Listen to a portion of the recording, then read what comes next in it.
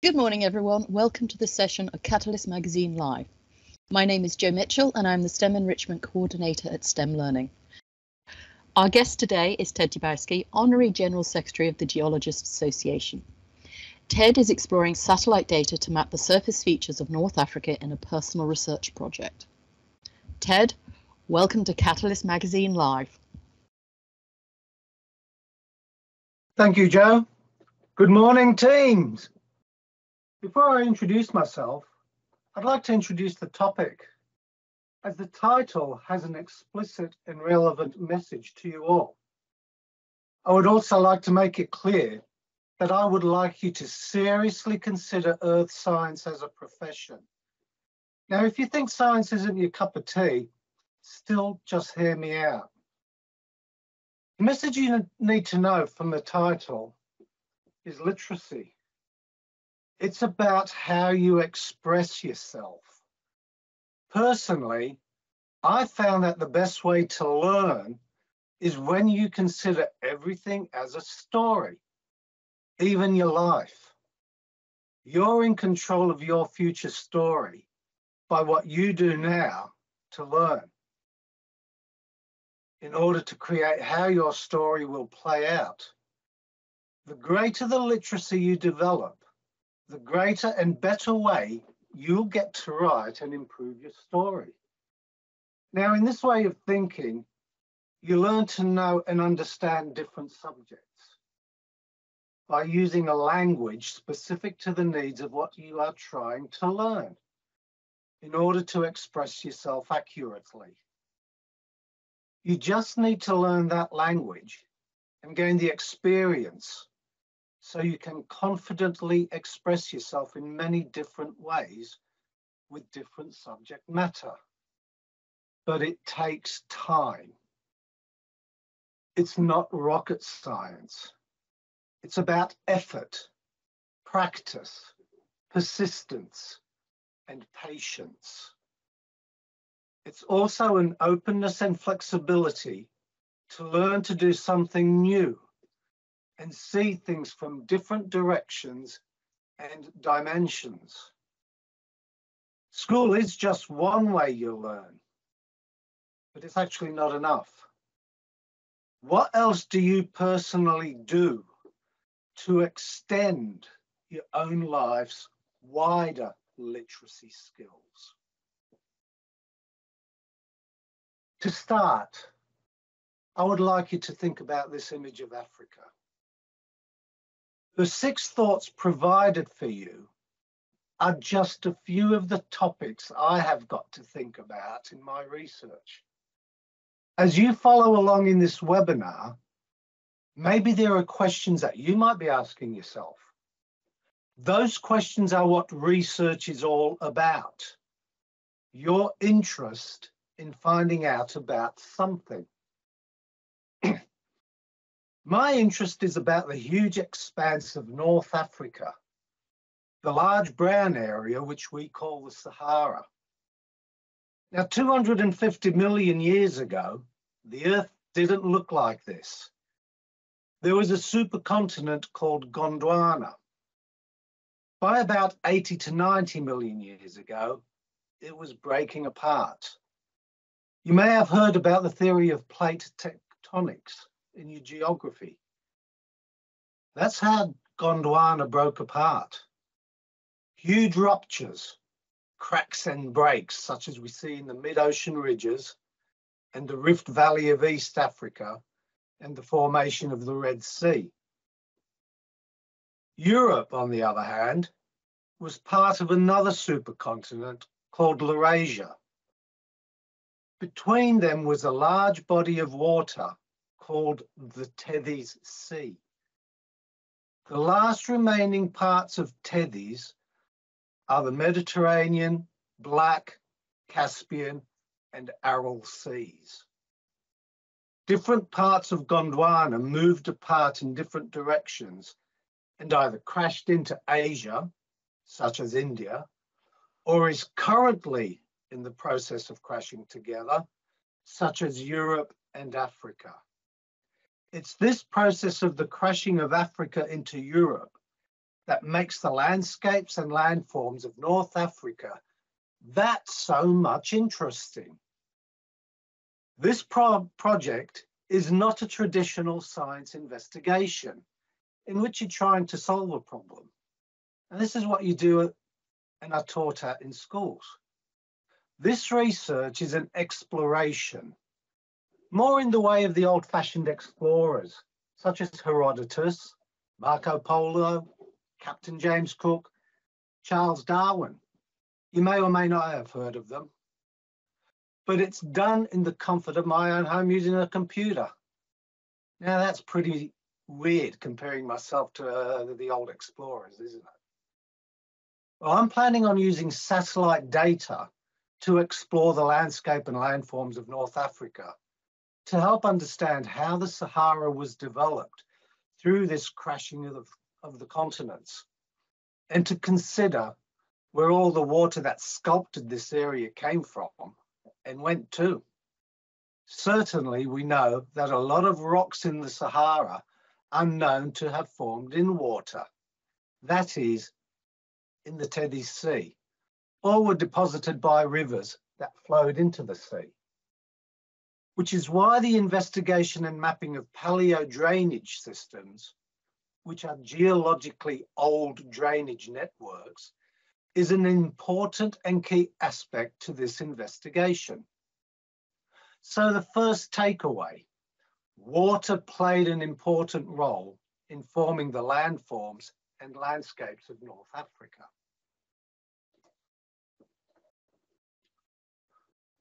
What's the story of one grain of sand you could just pick up anywhere in the Sahara? The brief storylines on the slides, now they might seem a little bit corny and silly. And this is the point I'm making about literacy. Specifically, literacy means you are required to learn the language of a subject. To research with literacy is to read, write, rewrite, edit, reread, read and rewrite more. You apply literacy to write your story based on what you are seeing and what you have read. The story you write is your expression of the research, and that becomes a part of your own life story. Now, importantly, the internet doesn't have the answers to your question. You need other resources. You do the research and you add to the story of the subject you are investigating.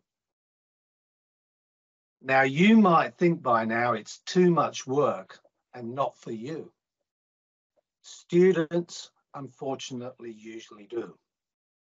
Now, I've been there and I've had to change the story of my life to get to write this one. Now, let me explain this so you can see where I've come from and what has prompted me to personally do this exploration of North Africa. This project is the high point of my story. From when I did my high school certificate, which is sixth form in Australia. How did I get to write my story to involve myself in such a research project? Well, a very short version of my background is I was born in England. My parents migrated with me and my family to Australia in 1965. They called that the 10-pound passage. And I grew up and was educated in Australia. That's where I became a geologist. But that was the big change to my story. Because you see, I wanted to study German history at university. Science, in fact, was my weakest and my worst subject. Now, another big change was here in England. I had to change careers as I had no job. In my family situation, I had issues there. So I became a teacher in 1998 and I retired in August 2020. You might be asking, how do you get to university and become a scientist, especially if you have low grades, and to get to study a subject that you didn't like or had no interest in? So I know exactly what it's like not to get what you want to really do.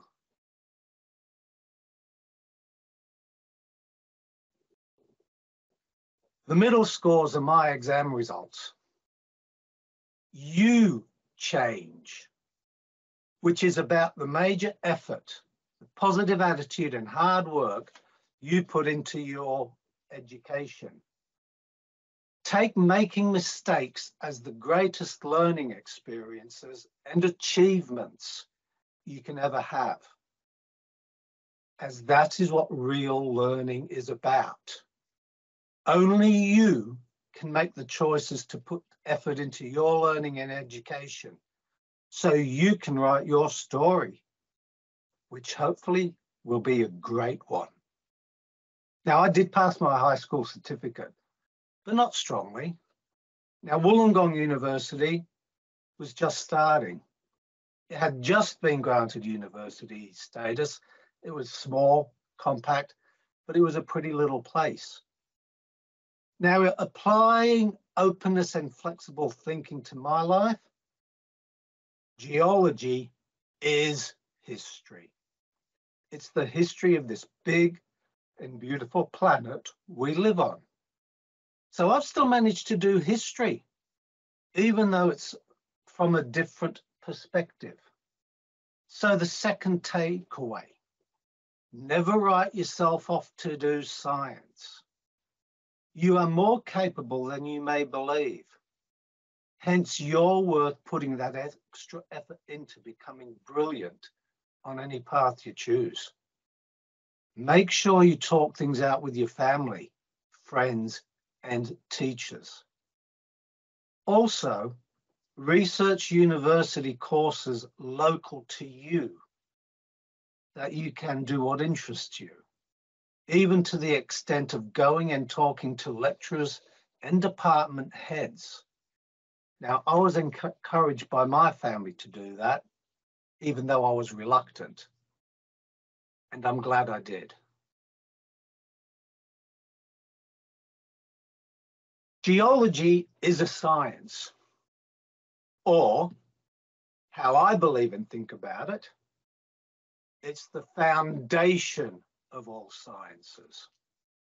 Now, science is a story. It's about how we humans make sense of this world we live on. And we need to express ourselves to describe what we see and how we think something is and how it works. In simple terms, we ask questions and try to find an answer. That's applied research. Now, I'm here to encourage you to consider being a scientist through becoming an earth scientist, a geologist, by informing you of my research. There is a foundational field of science, and it's one about the world we live on, earth science, and the systems on and around it that make it work. Think about this. Without the planets and the stars, in other words, the rocks, minerals, and gases that make them up, there'd be no gravity, so no physics to study. There'd be no biosystems to develop on the planets, and there'd be no chemicals to study. Again, you need to learn to have openness and flexibility of mind. It helps you to think differently. So the third takeaway, how concerned are you about this world you live on? What can you do to help? Do you want to help? Earth science is the literal rock-solid foundation you need. With the advent of satellite data in helping you with visualizing the Earth, its makeup and environments, this has become an exciting time to get into becoming an Earth scientist. As I found out throughout my life, luck is taking the advantage of the opportunities that present themselves to you. It's how I essentially got into working with satellite data. An opportunity came and I took it, even though I knew nothing about it. And I did find it extremely difficult to comprehend to begin with. And it began like this. It began in South Australia, in a place somewhat like a hobbit hole in a more or less pantry-sized room. Well, actually, a small space, 2 meters by 1 meter, in a big office, but without the food. I was planning and organising my projects about the geology and landforms in mineral investigations, and studying and interpreting aerial photographs, which is a part of the geologist's skill set. Eventually, we purchased huge prints of Landsat multispectral scanner data, which provided a bird's eye view of much larger areas than an aerial photograph and gave you a better perspective of what you were looking at. For one project, the critical one for me and my future interest, was one showing the big bend of the Murray River in South Australia, shown in this image, and the relics and scars of old drainage systems, river channels, and channel scarps that were visible to show the migration of the Murray River towards the east, to the right of the image. Once I started training on computer systems, I was able to process different data sets, Landsat 5 thematic mapper satellite data and the NOAA weather satellite data set. As I was learning, I also experimented with ideas that all of a sudden came to me and from which I created this image. My mentor and I were both gobsmacked as it showed something totally unexpected. A large paleo drainage system covering the western half of South Australia. In the geological story here, the paleo drainage aspect was hinted at. This was the first time it was made visible. And that's that big red north to south trending side of the image that you see there on the left-hand side. Now, I didn't pursue this project. However, I collaborated with the Australian Federal Government's Bureau of Mineral Resources on some other work. I showed my collaborative colleague this image. His jaw dropped as well. Now, I was back in England being a teacher, and this was around 2007, when I found information on the internet that the BMR had produced a map somewhere, I think in around 2000, 2001, of a significant paleo drainage system. I was ecstatically happy because I knew where this map came from. This work on paleo drainage systems always stayed with me. So when it came to thinking about what to do in retirement with my geology and my remote sensing background, the project idea was already germinating in my brain. In my research project, I'm trying to put stories together that will help explain what I see in the landscapes and landforms of the Sahara, shown on this image. I've shared with you the beginnings of how I got to do this type of work. And now I'll share and explain some of the details I need to consider to start writing the story. Everything is about the minor details you observe and see. Computer processing cannot do the job of picking out the details and linking it to ideas that a person can. There are way too many variables, too many ideas, some not yet thought of, that will have to be considered. This is why the project is based on observation, analysis, and interpretation by a human being, me. Hence, it's why this project is more of an exploration rather than a problem-solving exercise. To write the story of the landscape requires a process. The first of the processes is a map. You need to have a base map. This map needs to be a topographic map, and producing one by conventional means, especially of an area the size of the Sahara, is no mean feat. This topographic map of Siwa Oasis in the Western Desert of Egypt was put together by the US Army from 1940s data. For analysing and interpreting the map, it still comes down to asking yourself a lot of questions. What do I see? What's the topography of the land? Where's the water coming from? I was intrigued by very low but very long length scarps, low vertical cliff faces that were a major feature of a lot of the maps in the Western Egyptian desert. Out of historical interest, these two topographic maps of the Nile Valley have completely changed. This section of the Nile River is now Lake Nasser, created by the Aswan High Dam. With satellites and airborne systems, we can now create digital topographic maps, and it's how I create my base maps. I use data obtained from the Shuttle Radar Topographic Mapping mission, which was completed over 11 days in February 2000. I create my own topographic base maps called digital elevation models by downloading the data tiles I need.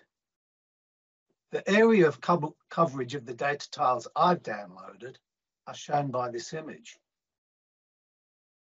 Radar data helps in topographic landscape mapping because it has an element of penetration into the subsurface, especially useful in desert environments. This is what coverage of an area looks like with the tiles. It's a mosaic, a patchwork quilt. However, you need the mosaic to be seamless and even, which is the first process you've got to do. You also use other processing techniques to complete the DEM.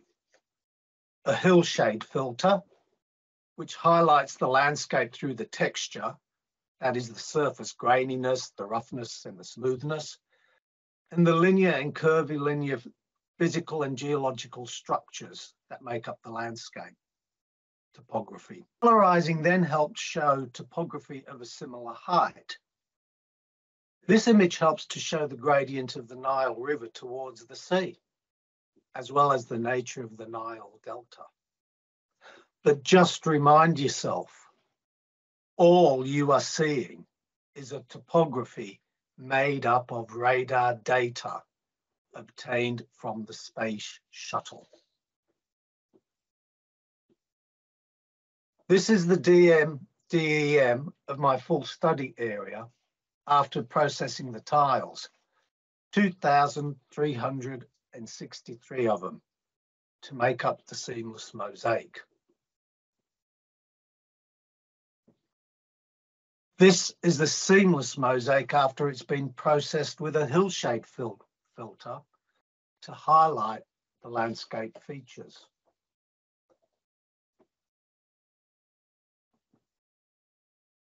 When you've got what you think is a good base, then you can start to read the map to create the stories of what you think you are seeing by annotating the map. Any ideas you have will change as you analyze and interpret the features in greater details. This is where the why of the literacy skill set required to be learnt, developed and understood is really needed.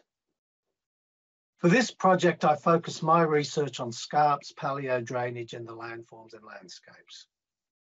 I processed the DEM to highlight the low scarps, 5 to 10 meters high. Why not the paleo drainage systems directly? Because they are often eroded landform features and topographically very low and have long and low topographic gradients or slopes. You therefore look for something that could suggest a drainage feature, such as a scarp, which is an erosion feature, as well as a structural geological feature that can influence the course of a river or form a basin to create a lake. Scarps are erosional features. The Sahara is littered with drainage networks, but not all scarps are formed by river drainage networks. Just look at the differences in the three images. The answer I'm seeking lies in another erosive feature. Scarps caused by erosion at or below sea level, such as on the continental shelf and the slope region,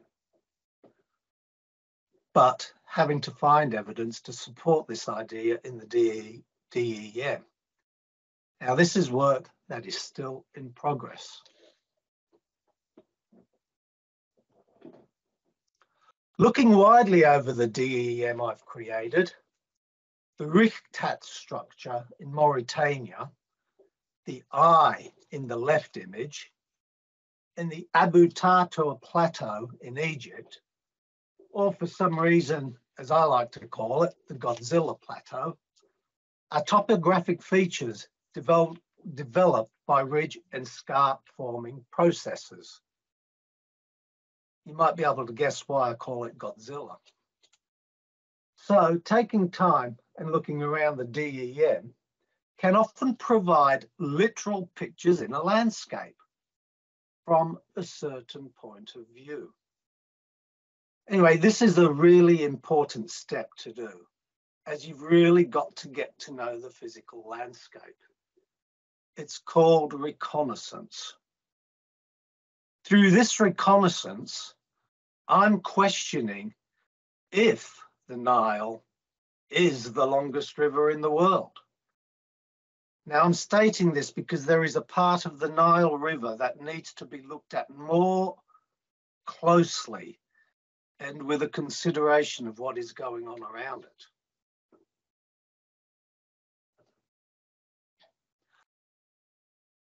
The Nile is regarded as the longest river in the world. We know that it has two distinct gradients, a steep slope coming down out of the mountains and a suddenly shallower slope from the region called the Sud in Sudan to the Mediterranean Sea.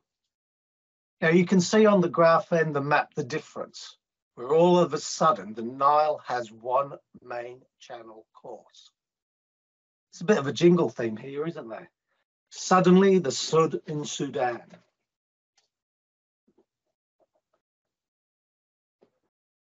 When you look at where the Nile starts, its low gradient journey, how can we be sure it's one and the same river? Or if it really is the longest river in the world? The Sud is basically low ground, boggy wetlands, surrounded by high mountains with streams and rivers that drain into this area. The Sud Basin borders the East African Rift Valley on its eastern edge, the right-hand side, which is a very active rift. In other words, it's a splitting of the African continent, which causes uplift, subsidence, and volcanic activity. To the northwest of the Sud is the Dubowski region, the volcanic region, which does affect the ground, generally has uplift because of the heat rising up from the lower regions of the Earth. Because of the active geological features in this region, these are the important issues to think about when considering the Nile River in the region of the Sud. Let's see what my digital topographic map shows. Let's just go back to this DEM of North Africa that I've annotated. I'm suggesting that the mountains to the south of the Sud and Chad basins may have been part of a former coastline with a previous and older river system that came down into the Sud, which flowed along this coastline and drained into the Chad basin. If you look at the triangular shape of the Chad basin, could it possibly have been a delta? This is what I'll be looking at as part of this investigation. Looking more closely at the regions between the Chad and the Sud, the beauty of computer technology is that you can add other data sets. If you look at the Sud region now, you'll notice that there is a more visual definition of the drainage. These, in fact, are mapped floodwaters from October 2021. Notice that the floodwaters trend is more towards the northwest, or the yellow axis of the Sud, whilst the Nile River trend is more to the north, or the blue axis. This type of observation is important because it possibly indicates a previous river direction. The Sud showing more clearly the October 2021 flooding and the distinct channels. You may have noticed that there is a pronounced west to east line of floodwaters towards the known Nile River channel. This suggests that the course of the drainage channel is influenced by some form of geological structure, maybe a fault line. This in turn suggests that the Nile River here may be developing as a river capture channel. And this does beg the question, will the capture system develop fully and remain intact? Or will continuing tectonic and volcanic uplift cause this region to close and maybe even dry up, hence cutting off a significant portion of the Nile River? That's what we need to think about for the communities that live in this region who rely on the water in the Sud. Looking closely again at the connecting channel, it appears to be more defined. Look at the texture and shape of the material between the Sud and Chad basin, where you can now see that distinct channel. What I mean by texture is the coarser, grainy appearance compared to the finer appearance of the material you see in the Sud and Chad basins. Also remember that I said, being radar data, you do get a bit of penetration into the ground, possibly why the texture is enhanced. These are some of the physical features that DEMs, when processed, can help you to interpret and understand the landscape better than a paper map can. What are my thoughts about what I'm seeing? Given the geology of the area, a region that was an active volcano, possibly dormant now, a channel does look as though it existed, but by either land slippage, such as an avalanche, or maybe even a volcanic eruption or an ash flow, possibly caused the blockage to the channel. Also, further heat rising from below the Dubowski volcano region when it was active and heating the ground could have started a process of tilting the land toward the east. The floodwaters definitely seem to want to go that direction. The formation of the East African Rift, starting about 30 million years ago, complicates the picture, but was possibly responsible for the development of a northerly flowing river basin that eventually became the Nile. This is to be continued in my investigation. To finish off this webinar, given the need of water in North Africa, this is a reason we need students like yourself studying earth sciences. Working with this type of data from different angles and perspectives is very demanding, but extremely rewarding, and it helps you to learn more about the nature and beauty of this world we live on. It is reasonable to suggest that the Sud could literally close and dry up, not because of climate change, but because of regionally active tectonic and volcanic activity. So we have got to look at the bigger picture in North Africa. Not everything that happens will be attributed to climate change. There are other more profound forces active in this part of the world. Africa and Europe are crashing into each other. Think of the recent earthquake in Turkey as evidence for this. Also, think about this. Is the aridity of the Sahara purely down to climate?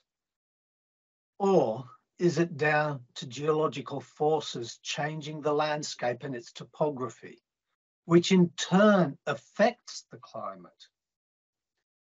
You yourselves can go on to explore these and other questions, which is why I'm actively encouraging you to think about becoming an earth scientist.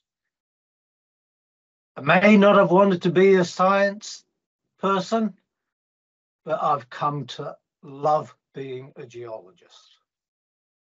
The next 10 years or so, I will be looking at all the landscape that now forms the Sahara. How did the crashing of Africa into Europe affect landscape development? This is one of the questions I'm looking to answer. So thank you for your time in listening. I certainly hope that you students think differently about science. Satellite technology has opened up new frontiers, needing a new type of explorer. You can become that explorer. Earth science is a really worthwhile career pursuing. Good luck and best wishes, and thank you for listening. Thank you, Ted. I'm delighted that we can now switch through to our question and answers. So I hope you're ready for this. So firstly, what is the most exciting aspects of your job? That's not an easy one to answer, because when you're a geologist, you get to be out there in the open, living, camping under the stars, looking at this landscape an environment that we live in. It's getting to know something about this world we live on, but it's knowing that with what you do, you can influence the lives of other people and other communities, and just be part of something brilliant. Not easy to explain. That's okay. And following on from that question, we have, can you explain a bit more about earth science? It's such a wide subject. How did you decide which branch to specialize in? Again, not easy. You are correct.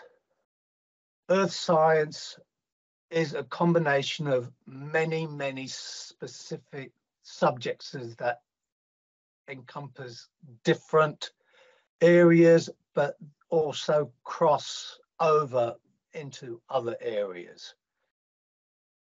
When I started, my first job, which I didn't take up, was going to be what's called a geophysicist. It didn't appeal to me. I ended up getting a job as a mineral resource geologist, working for a company that produced bricks, specifically bricks for manufacturing for the big industrial furnaces, the blast furnaces. So we call them refractory bricks. So I started my job in minerals. I got a second job in mineral exploration, and then I managed to get my job in the South Australian Department of Mines and Energy, where I spent 10 years of my life as a mineral resource geologist. So that's where I got into geology. And it was through my work as a mineral resource geologist that I, with photogeology, getting into learning how to work with air photographs and then Landsat photography, it stimulated me.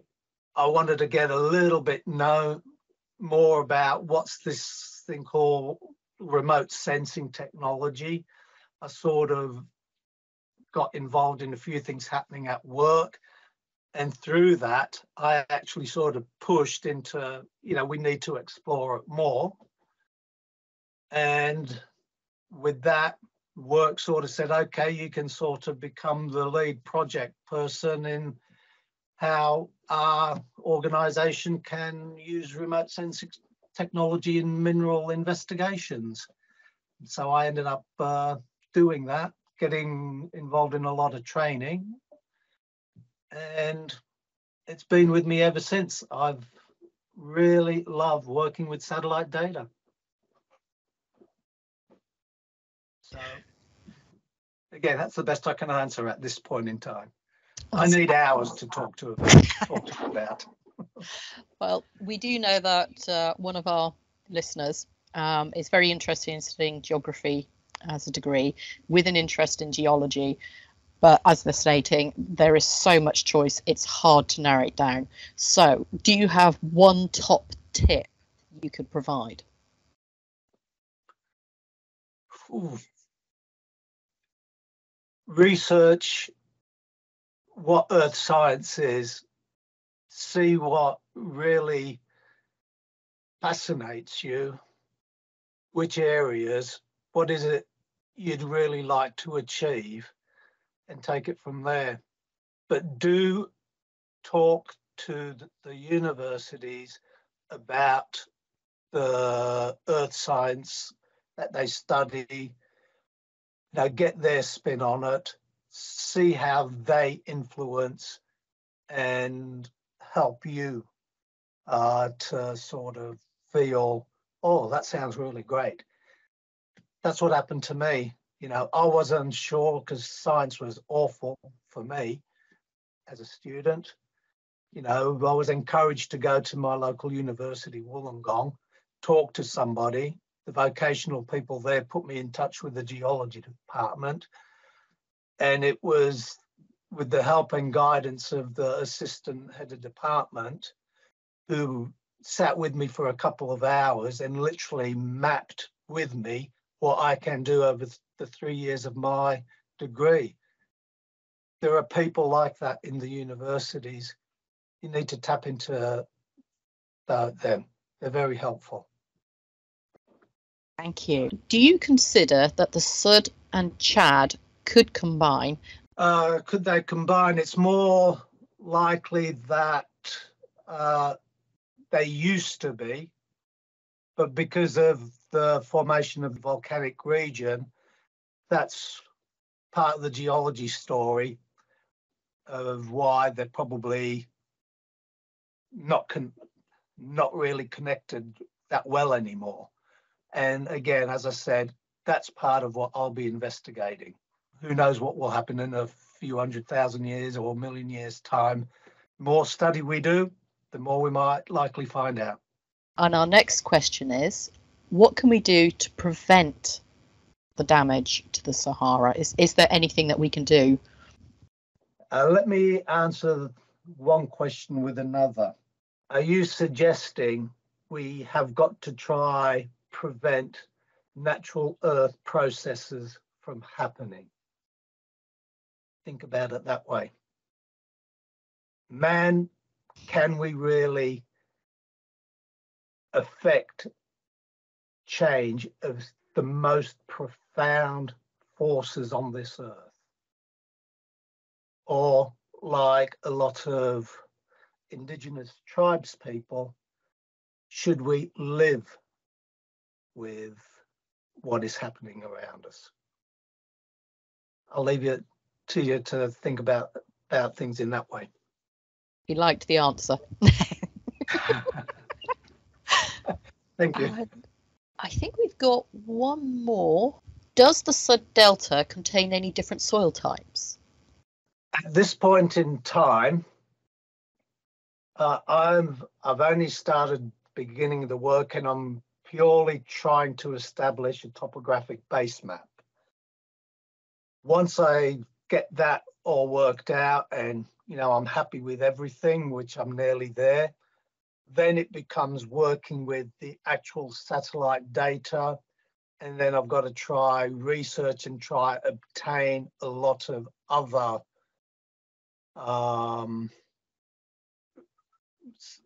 material that's out there.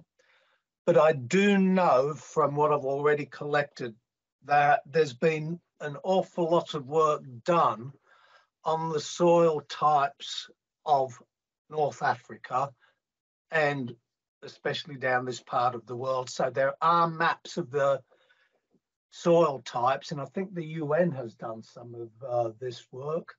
So eventually, that is a really good question, because it's something I'm going to have to get hold of and include in my work. So when I sort of use the satellite data to sort of try and map the different variations in soil types, I can sort of see what has already been done. So yeah, good question. And it's definitely something that's already been on my mind and thinking about. And we got one more. One of them is, thank you for considering my question. In school geography lessons, the Nile Delta was considered, and I think that is relating back to the subdelta containing different soil types. You think what a delta is? The delta forms at the end of a river, so it's traveling through an awful lot of country, slowly eroding, or when floodwaters, it's moving a lot of minerals and different materials in solution, and they come from different types of soil backgrounds, and so the delta is built up of a lot of different material from a lot of different sort of soil regimes, throughout the track of the river. Again, there are maps of the Nile Valley of the surface features. I've got those maps, and eventually when I start working in that part of the world, I'll be digitizing those maps and again looking at it.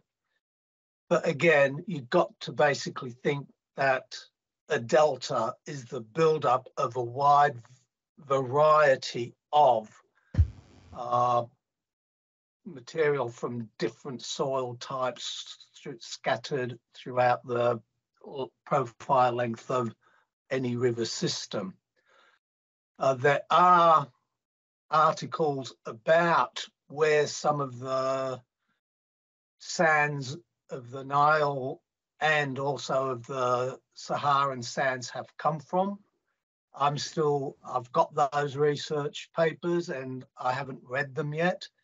As I said, I can't do the whole story yet. I've got to break everything down into sort of regional works, And at this point in time, the regional area I'm sort of considering is what we call the Cyrenaica Marmarica platform, which is that big area between the Nile River and the Gulf of Sirte, in Libya. So that's one of the first areas I'm actually starting to focus on, because it's trying to get some evidence for the scarp formations. But I take what you're saying, and yes, I've got to I will be looking at some of what the research about where some of the materials of the Nile and the Sahara sands have come from. We are drawing to a close, so I'm just going to quickly give you the last couple of messages that have been popped in. One is, I wish my school could bring in a specialist to talk about certain subjects to help with career choices. Ted has a great passion. So, absolutely loving your talk. And I am a STEM ambassador, and I can be contacted because not only as a STEM ambassador, but as the General Secretary of the Geologists Association, which is a charitable educational organisation made up of professionals and passionate people from all walks of life interested in geology. Contact STEM and try get me to come in. I'm always going to be willing to come in and talk to people. That is brilliant to hear, particularly as we are hoping to set up live in school versions of Catalyst Mag Live, so that it'll be very similar to this, but it will be done live in the classroom for various people. So we are going to be looking for some volunteers for that, and we're looking for schools to also think about, could they host this kind of event for us? It would be absolutely brilliant if we could get that up and running. And one final comment from our listeners. Thank you again for considering this concept. It may be difficult in a supply geography lesson to know exactly how to teach this. I agree. I've been there, done that. It's something I wanted to do, but realise when the government's got a fixed education system, it's very difficult to sort of change and teach the real science that students really need to know. Thank you, Ted, for such an incredible exploration of your insightful project, Reading the Sahara. It is amazing how much information can be gleaned through satellite data, and to see how it can shape our understanding of what has been to what may come. Earth science is a key area of research of increasing importance to our understanding of the world around us. I am sure you will inspire many of our students to consider this as they shape their own futures. Thank you for sharing your research with us. And thank you to our audience for joining us. You can access other Catalyst Magazine live recordings on our YouTube channel, with forthcoming events available to book through Eventbrite. So keep checking back for details. Please enjoy the rest of your day. Goodbye.